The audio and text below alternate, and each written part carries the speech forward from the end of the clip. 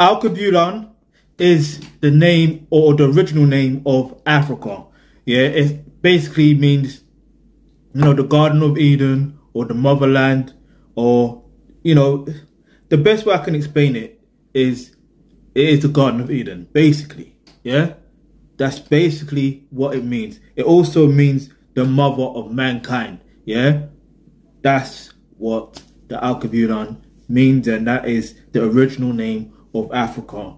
And we need to get back to calling our land exactly what it's originally called. Yeah, because if we speak about things in its original term, this is where things will happen for the best for our people, or the best for human in general.